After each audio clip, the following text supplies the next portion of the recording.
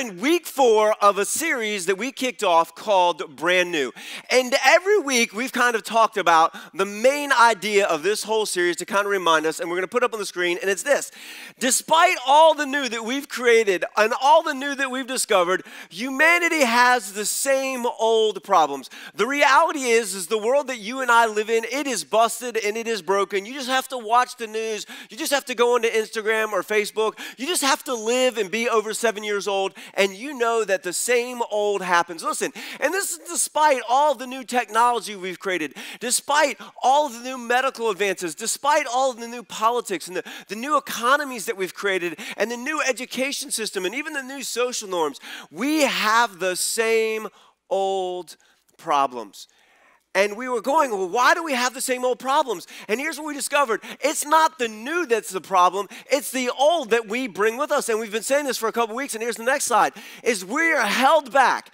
You are held back. I'm held back. We're all held back by what we hold on to. And we spent the first 3 weeks talking about this old that we hold on to. And so I want to say something. If this is your first Sunday, whether you're at Lusby or whether you're here at Leonardtown or whether you're watching online, really want to encourage you and go back and watch weeks 1, 2, and 3, and you can catch up on our YouTube channel or on our website. I encourage you to do that. But here's the great news. Here's the great news, is Jesus came to bring something brand new. And listen, whenever I say Jesus, Jesus didn't come to bring and put a new paint job or new rims on old religion. No, Jesus came to do something totally brand new. And here's what Jesus came. Jesus came to bring a brand new way. Jesus brought a brand new command, a brand new expression, and a brand new community. This wasn't Jewish religion 2.0. This isn't any kind of religion that Jesus is just putting a fresh coat of paint on. No, no, no. Jesus came to do something very brand new. Matter of fact, this brand new is scandalous. And when I tell you why it's scandalous in a little bit, you'll see why. But I want to remind us of something, and you might be thinking, well, the world may need something brand new, and I know this to be true, that there was a season in my life, and this might be shocking for those of you that don't know me personally, where I was in desperate need of brand new. If I told you my story, you would discover that I came from a broken home. My parents were divorced not once, but twice. We lived in government housing. By the age of 5 or 6, I had been abused by my stepdad physically and emotionally. My mom died when I was 9 years old. She took her own life. I got sent to a Christian counselor who abused me. I was sexually active by the age of 11. I was in juvenile detention by the age of 12. I broke into my first house looking to steal a gun, and when I couldn't find the gun, I stole explosives and set it off on a railroad track, and thank God I didn't kill anyone. I used to drink, smoke, and huff anything to stay high, to avoid the pain that lived inside of me. Matter of fact, I used to steal. Before my 15th birthday, when I was incarcerated, we used to sneak into the office complex and steal whiteout. Even though we knew that whiteout had killed other kids, we used to put it in a plastic bag and huff it. I'm surprised I'm still alive. And a ton of other things that I've done that I'll never say from up front. And then I was homeless at 17, without a mom, without a dad, and I could carry every single belonging I owned in a hamper. If there was ever anyone in this world that needed new, it was me. And then I walked into a church. And it was a church a lot like this one. It met in a school, and it was for everyday people, and they talked about Jesus in a way that made sense. And to be honest, I was really interested in Jesus. I really wasn't interested in religion, but Jesus, there's something about Jesus. And to be honest with you, I was scared, and I wasn't scared to follow Jesus because of the things that I would have to give up. Listen, I did all the things that people told me would bring life. I did all those things, and I knew the truth that they were hollow and empty. Yes, they brought pleasure, but they didn't bring life. I wasn't scared to give up things. I'll tell you the thing that I feared the most. Here's what I feared the most about following Jesus, is that I would be a fake. Because there's no one on this planet that knows me better than me. You see, I grew up making dumb and destructive decisions. All the counselors and all the people when I was locked up, you know what they would say about me? They would look at me at my face and they say, Matt, you won't live to see 18, and if you live to see 18, you won't see it outside the four walls of a prison. I was in desperate need of something brand new. And I knew that if I wanted to say yes to Jesus, that I didn't want to wear a costume called Christianity. I didn't want to wear a costume on the outside where I was fake. No. I knew who I was on the inside, and I was a busted and broken and flawed human being. I needed something on the inside. And it got me thinking. If I was a betting man, which I'm not, I can't afford to be, that you aren't looking to wear a costume called Christianity. That if you're here or watching or at our campus, that you don't want to wear a costume of Christianity. What you really want is to be changed from the inside out. You've done the thing that told you you would be full and satisfied if you consumed and accomplished. And you want a costume for the hollowness on the inside. You want to be full on the inside. As you try to parent and get through life and realize maybe you don't have all that it takes to be a parent because it is the hardest thing that you'll ever do. You don't want to put on a costume. What you want to do is you want to be changed on the inside. If you have an addiction that you know is destroying your life and the life of others, you don't want to put on a costume of religion. You want to be changed on the inside. If you have a flaw in your relationships and you keep moving from relationship to relationship to relationship,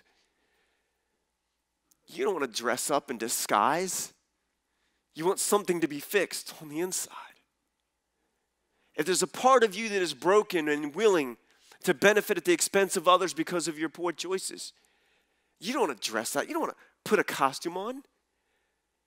You want to be changed. Which leads us to a truth that whether you're here today and you have no faith, or you grew up in a different faith, or you came today and you grew up as a follower of Jesus going to church, this is a truth that I believe all of us want. We don't want to dress up our faults. We want to be different people. We don't want to put on a costume. Halloween was this week, and no one wants to wear the costume of Christianity. We don't want to dress up our stuff. We actually want to be different people from the inside. And here is the most amazing news. This is why we sing. This is why we raise our hands. This is why we're fired up when we sing. This is why when we get up every morning, we should smile. This is why you should be fired up on Sundays. This is the very problem that Jesus came to address. This is the brand new that Jesus came to solve. God knew that you and I were scared. We wouldn't want to settle for the costume of religion or Christianity, that we'd want real change from the inside out. And he did what we couldn't. Because if we all admit in a truth, and here's the truth, if humanity could have solved this, we would have already done it. We've been around for a while. And if we're really honest, most of us have all grown up in the same old thing called behavior modification. It's where we fake it on the outside no matter how crazy we are on the inside. Can I get an amen? And if you expect to come to church and not see crazy people, go somewhere else. But God knew that all we could do is really dress up the outside, that we really couldn't change the inside. And there's this encounter with Jesus. There's this encounter Jesus has with someone that is life-changing and altering. It came with someone that nobody expected him to interact with. It was in a place nobody expected him to be. And I think it is one of the most beautiful pictures of Jesus engaging someone in almost all of the Bible. And it answers this question, how do we not dress up, but how do we actually become different people? And this encounter comes after Jesus has been an amazing human being. He's healed people, he's loved people, he's been pure, he's been good. He's gone through 4 different trials. He went to a trial of the father-in-law of the high priest, and then he went to this religious group, and they found him innocent. They finally put him before Pilate, and he was found innocent. They took him to Herod, and he was found innocent. He went through 4 different trials, was innocent on every account, and he was unjustly condemned. He was betrayed and abandoned, tortured, and then given a death sentence. And he's surrounded by 2 thieves. He's dying a criminal's death. And in that moment, we see Jesus have one of the most unlikely encounters. And I would also say maybe it's one of the most scandalous encounters that you'll ever read in the Bible. And so we're going to pick it up in the eyewitness account of the Gospel of Luke. We see this. It says, one of the criminals was hanging behind him, scoffed. So you're the Messiah, are you? Prove it by saving yourself and us too while you're at it. Now I want to stop here. You need to understand something about the criminal that was hanging on the cross. He had two of them. That all the criminals were typically punished in their local area. Wherever you were from, they would send you back to the place that you were, and they would render judgment. And being crucified, just so you know, was the worst punishment. It was a capital punishment. Matter of fact, crucifixion was so cruel, so painful, that Roman citizens couldn't get the death penalty by crucifixion. Only people who weren't Roman citizens. So this criminal had grown up, he was from this era, he knew Jesus, and he had heard that Jesus was the Messiah. And he was kind of hoping, hey, you're in the same spot as me. Tell you what, I'll follow you if you get me out of this jam. Sound familiar? He's been in me mode his whole life, and me mode got him capital punishment. And he's still in me mode when he says, hey, Jesus, can you get us out? And what's amazing is Jesus doesn't even respond. The thief on the other cross responds. And here's what he says. But the other criminal protested, do you not fear God even when you have been sentenced to die? We deserve to die for our crimes. And what he's basically admitting is, listen, I've lived my life in me mode. I've lived my life in me mode regardless of the cost and the expense of everyone else, and it's got me capital punishment. I know for a fact that I actually deserve to be here. Let's not pretend that we don't deserve, right? We're getting exactly what we deserved. But then it's shocking. Listen to what he says. We deserve to die for our crimes, but this man hasn't done anything wrong. Here's a thief who grew up in this community, this person who had lived in the area of Jesus, who knew the underbelly of his community. He was in touch with all the criminals. He was in capital punishment. If there was anything awkward about Jesus, he would have known it. And here he is for the fifth time, someone confirming that Jesus was innocent. And then one of the most amazing interactions in all of history takes place in a few sentences. Then he said, Jesus, remember me when you come into your kingdom. So he admits that he's guilty. He admits that Jesus is the king. He's the Messiah. He's God's son who came to fix it. And he doesn't even, he just says, would you remember me? Could you show me mercy? And a sentence that is scandalous, that has shaken humanity and history for thousands of years. And Jesus replied, I assure you today, you will be with me in paradise. Wait a second, Jesus. This guy is dying. He doesn't have time to get baptized. Hey, Jesus, whoa. He doesn't have time to go to church. Hey, whoa, Jesus, he hasn't time to get a WWJD bracelet or put a little fish on the back of his car or listen to Christian music or show up at church or put something in the offering or serve or do anything good. Whoa, Jesus, don't you know that he has nothing to offer? He can't earn it. And yet Jesus utters these words that are scandalous. Today, you get to be with your heavenly Father. You are adopted back into the family. And you didn't have to do. Now, if this man, this criminal, who was dying on the cross had it hurt you and stolen from you or killed your family member, you would be furious. Where's the justice? He even admits that he's getting what he deserves. Where's the justice? Well, the justice comes from the innocent one right beside him, paying the penalty. This is how we experience change from the inside out. This morning, I want to make 3 true observations that I think if we see clearly, we'll have the ability for anyone to not have to dress up and put on the costume of Christianity, but to actually experience change from the inside out. And here's the first observation that we see from this example. What happens is, at the heart of the matter is our heart. Get it? It's a pun. Get it? At the heart of the matter is our heart. What's wrong is the aim of our heart. You remember last week we talked about this. We said when we decide what's best, we'll always decide what's best for us. See, the problem is that our natural default position is that we aim our life as all about me, myself, and I, regardless of the cost of others. That's why when you hear the word sin, you may be offended, but don't you know just sin means you have the wrong aim. Jesus says, listen, what shows up on the outside always comes from the... And that's not my words. Let's look at the words of Jesus. We're going to put up on the screen the eyewitness account of the Gospel of Matthew. It says, Jesus says, from the heart come evil thoughts, murder, adultery, all sexual immorality, theft, lying, and slander.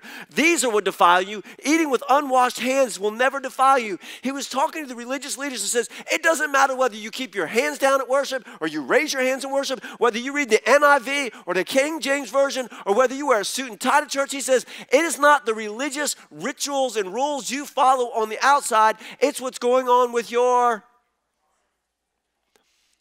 He said the problem is that what's on the inside will always come out on the outside. And the problem is what's broken in the world is just a revealing of what is going wrong on the inside. And the two thieves displayed this. One was in me mode his whole life. Me, me, me. I don't care what it cost you. I don't care who I hurt as long as I benefit. And he even tried to get Jesus to buy into the deal. And if we are really honest, isn't that what religion is? We're in me mode, and what we really want is to give God something that he doesn't want so that he'll bless us so we can continue to do what it is that we want to do. But the other thief realized that me mode, putting me first and seeking what I want, is what's wrong with the world. And he admitted it to Jesus. I'm guilty. I put myself first all the time. And here's what's amazing, is that you and I aren't meant to put or be in me mode. The aim of our heart was never supposed to be all about us. You see, we were created to be in a relationship with our Heavenly Father. What was supposed to be at the core of who we are is God, not self first. And when we put and go into me mode and put self first, the world is busted and broken. And if I was honest, this is the thing I struggle with the most. True example, it happened about 2 years ago. I have an adopted dad. When I was homeless, there was a couple that took me in. They became my adopted mom and dad. They never adopted me legally or anything. Everything they did out of the love of their heart. I call them my adopted mom and dad. But a couple years ago, my adopted dad paid for a once-in-a-lifetime vacation. So you can't get adopted into my family. I'm sorry, we're full, right? So anyway, my dad did this thing. He says, listen, I'm going to take the whole family and all the grandkids to Disney World, and he was going to pay for it. And it was awesome. We stayed there for like 3 or 4 days. The whole family came. It was like a family reunion. And it was over Thanksgiving. And part of the gift was that on Thanksgiving Day that we would have Thanksgiving dinner in Cinderella's castle, you know, where all the princesses come. And we would have it. It was awesome. It was great. We stayed in a place where we could touch the giraffe and say it was awesome. It was great. I love being a part of my adopted family. And so anyway, on Thanksgiving Day, we all had to meet at this castle early. So we met at the castle, and I went up there to go, hey, our whole family's ready. And we had a bunch of kids, and it was chaos. There's 18 of us, okay? And so it was chaotic with a bunch of little kids, 18 of us. So I went up to the table and said, hey, there's our party's here. It's 18 kids. We want to have this family thing. And the person looked at me like we were crazy. I said, yes, I understand. We're a big family. We have 18 people. Just stop looking at me weird, and can you seat us, right? And so he said, hey, listen, I need to let you know something. We can't seat 18. The way the room is designed, because it's a castle, it's not like a giant square. You're going to have to sit in little individual tables. And so you have to kind of, I think the biggest table they had was a 6 and some 4 tops. And they said, well, how do you want to divvy up? And in that moment, I knew that what I should have done was taken my sister and my brother-in-law, who flew all the way over from Scotland. They have 2 kids. I should have put them at the table with my dad. But I didn't do that because I don't get to see my dad very often. I wanted to be with my dad. I wanted my kids to be with my dad. And so in a moment, I went into me mode,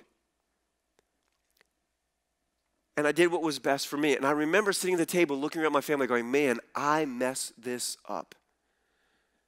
Because when we decide what is best, we always decide what is best for us. Our aim is wrong when it's all about us. And at the heart of the matter is our heart, which leaves us, well, how do you change a heart? Which leads us to observation number 2, which is so brand new. This is what is so scandalous.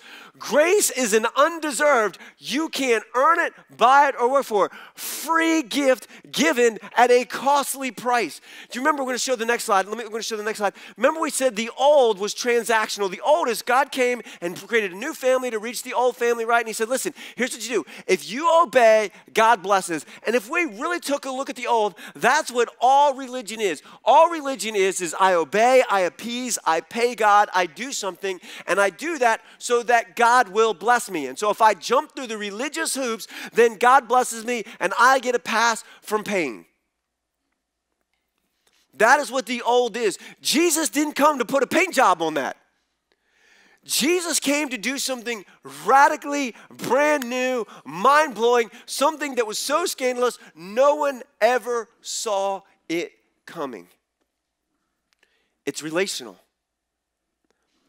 In Jesus, God has blessed every single human being as much as God could. In Christ, you have an inheritance and a blessing that God can't love you or do any more for you. Anyone that would die for you is for you. It says in the scriptures, it says, but God demonstrates his own love for this. While we were still sinners, when we were still rebelling and rejecting and doing our worst thing, God sent his son to pay our price on a cross. God has blessed you as much as he possibly can. The new is God blesses us and then we obey or follow him, not because we have to, not because we earn it, because we trust in the God who saved us. That is a radical shift that we no longer get to earn it. Love paid a price that we could not. Well, Matt, let me get this right. You mean I could go out and like do something bad and then like just ask God to forgive me, and you mean he would forgive me because like Jesus paid the price? Yes. And this is what got Jesus crucified. The religious leaders were furious. Whoa, whoa, whoa, whoa. No. People have to earn it. And Jesus is going, you can't earn it. You're already imperfect. No one can earn it. No one makes the grade. Only Jesus. Whoa, Pastor Matt, are you saying that like that anyone can come to Christ? Yes. Do you mean they don't have to do anything for it? No. Jesus paid it all. It's Jesus and nothing. Whoa. People could abuse the grace of God. Yes. That's what makes it scandalous. God knew that people would reject him. God knew that people would abuse it. God knew that religious people would use him to manipulate and exploit people. God knew all the bad and all the danger that would come with unconditional love. And you know what he did? He did it anyway. He chose to love us because of who he is, not because of who we are. Grace is a free gift, and here's what you're thinking. You're thinking, Pastor Matt, I've lived enough life. There is nothing free, and you are absolutely right. It is free, but it cost God his one and only son.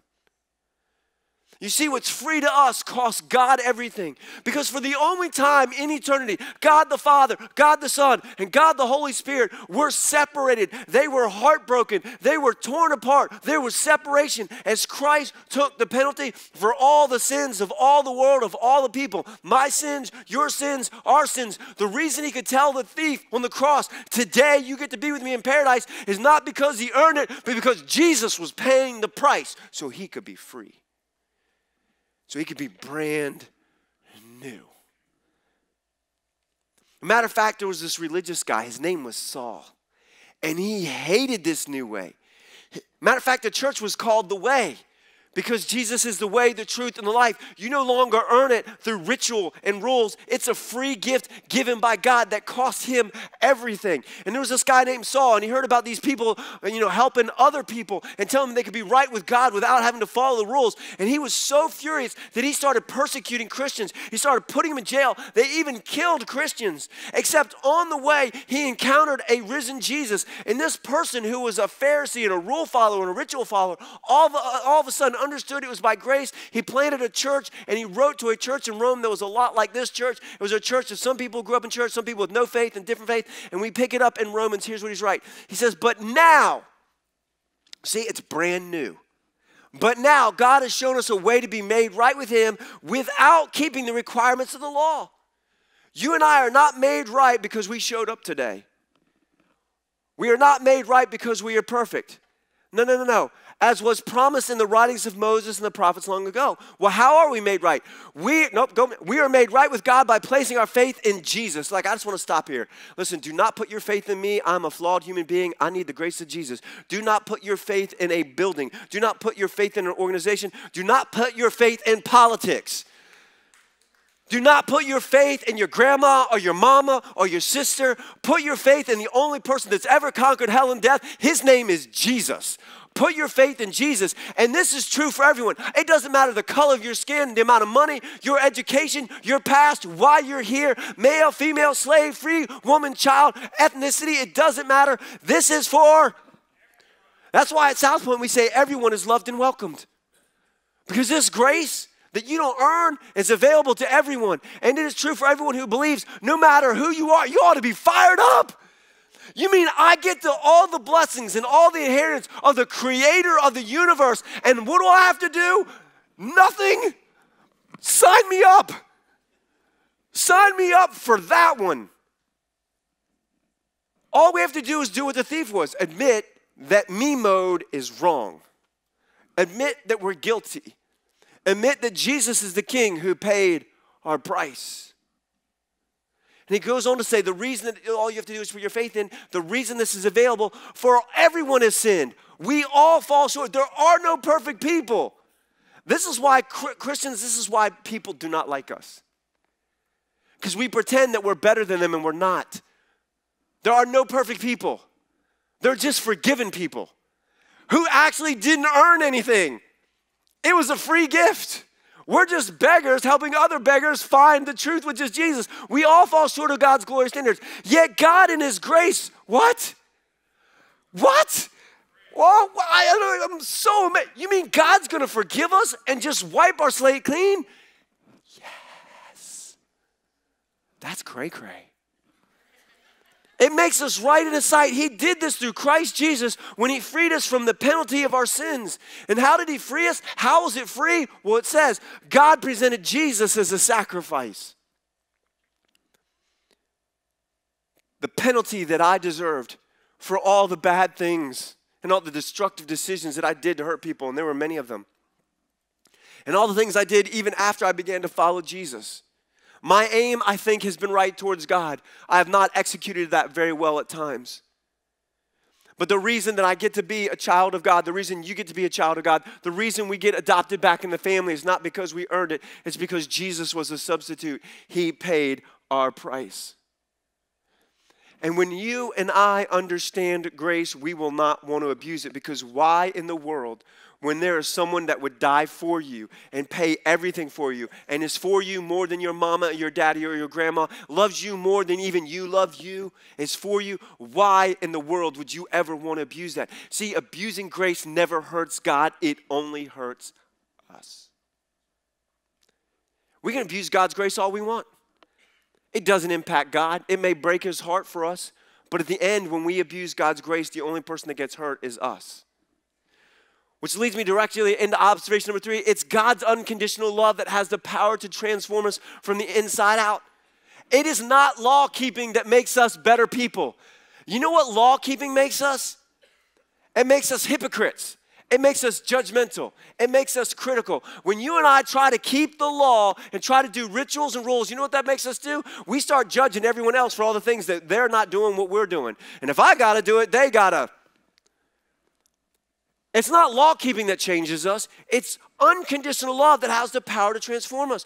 I want to show you this next slide. See, when you and I, listen, I get it. There are circumstances in our life that create pain and hurt. And I get it because I've experienced pain and hurt. But every once in a while, we have an opportunity to see through our pain, to see through our hurt, and see God for who he really is. He is good. Have you ever had bacon and chocolate? I mean, have you ever heard the laughter of a baby? I mean, you ever seen a sunset or gone onto the beach or climbed the mountain? I mean, God is good. There's something in this life that when we look, we go, there is goodness out there. And we know there's goodness because when we see evil and brokenness, we go, that isn't it. There's a God who's good and he's giving. Whoa, whoa, whoa. Let me just remind you. God gave humanity a whole planet. God gave humanity royalty. God gave humanity pleasure. It's his idea of sex. Taste buds are his idea. That's so awesome. And he's loving. We've rejected him, and we've stiff-armed him. And all God done has chased us, and chased us, and chased us. True example, I was talking to my adopted dad the other day. We were on a phone call. I forget why we were on a phone call. We were on a phone call for something else. But in the middle of the phone calls, Dad, I said something to my dad. I looked at my dad, and I couldn't look at him. I was talking to him. I said, Dad. He goes, what? I said, I need to tell you something. He goes, what? I said, Dad, I just want to apologize. And he's like, what? Yes, I want to apologize. And he says, what for? I said, I was a horrible teenager. He's like, what are you talking about, son? I go, I can't believe how horrible I was. Like, I treated you poorly. I used to have this chore list, and every time I did a chore, I'd get charged $20. Some weeks, I just didn't care. I just paid $100 because I didn't do any of my chores. I said, I didn't listen to you. I was always giving you grief. And I said, now that I'm a dad, now that I'm a parent, I can see that you had my best interest at heart. You were trying to teach me how to be a good person, how to be a part of a family, how to not just be selfish, how to do things in life. Your goal wasn't to punish me. Your goal wasn't to keep me from having a goal. Your goal was to help me experience life the best way I could, but I was too dumb to see it.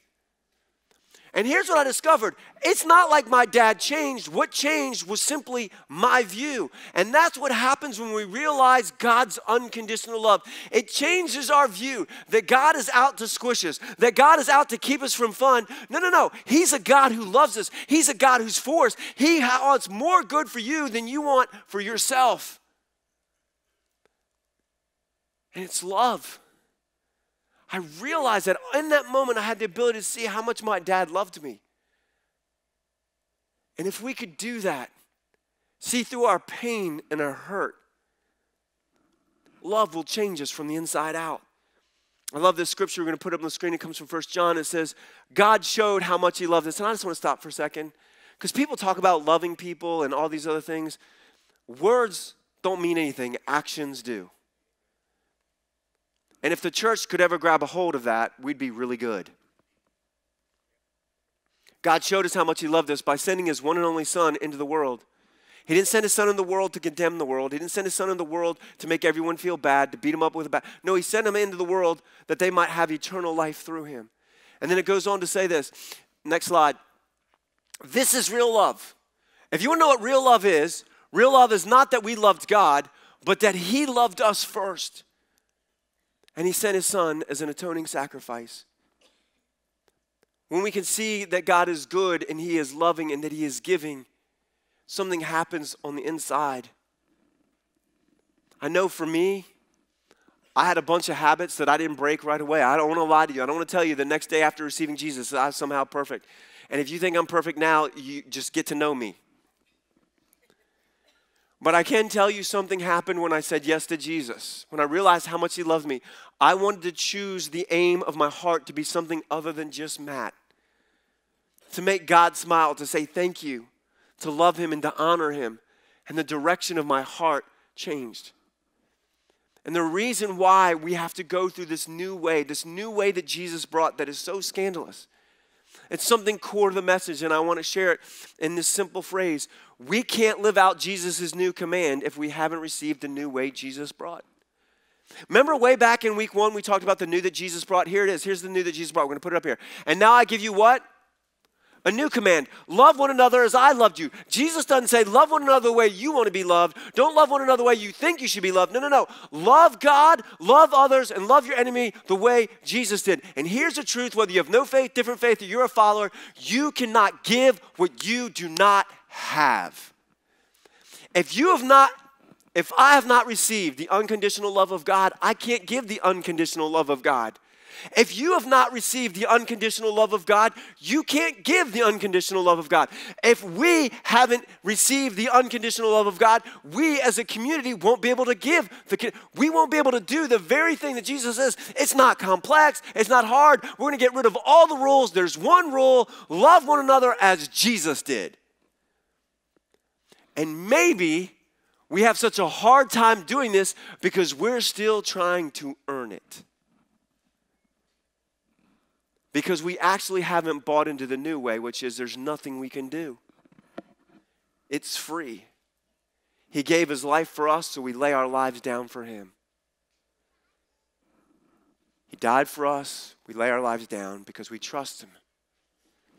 So this morning I want to do something a little different. I'm going to close with a movie clip. And it's going to be from a movie that all of you know. It's from Frozen. So if we could hit the lights, and we're going to put it up on the screen. A couple days ago, my wife and I were talking as Christmas is coming around the corner, and she asked me this question. She goes, why do you think Frozen is one of the most popular Disney movies? Because I think there's a truth that all humans see in this movie. Where Anna and Elsa were at odds, where Anna had been rejected, and there was dysfunction in the relationship, and there was brokenness. But an act of true love, of sacrifice, melted her heart. And in a simple kid's story that is even true, we see a reality that every single one of us knows here today. That it is unconditional and true love that has the power to change our heart. And here's the amazing thing. In fictional stories, anyone can do that. But if we're really honest, there's only one who can give pure, unconditional love, and it is God. And that's exactly what Jesus did when he paid our price on the cross. And it leaves you and I asking an important question. Are we pursuing and trying to earn God's love? Are we receiving God's unconditional love? Because one way will lead to you and I dressing up and putting on the costume of Christianity. The other leads to change from the inside out so that we can become the brand new people that we want to be. Let me pray. Hey, God, we're told that there's no sin that the blood of Jesus can't forgive. It is scandalous and ridiculous and mind-blowing. No matter what we've done, if we'll humble ourselves and admit that we got it wrong and we receive you, our penalty is wiped away. That you welcome us home, not with strings attached, but as full sons and daughters who you love, that you can't love anymore. God, I pray that our hearts would be open, that we would not be trying to do the old way of earning it or working for it, but that we would openly handed lay down and surrender and receive your unconditional love so that our heart's aim might move off of chasing and being for me and aiming for you. We love you and we thank you. We choose today to say yes to your unconditional love. This is our prayer. And everyone who agreed said, amen.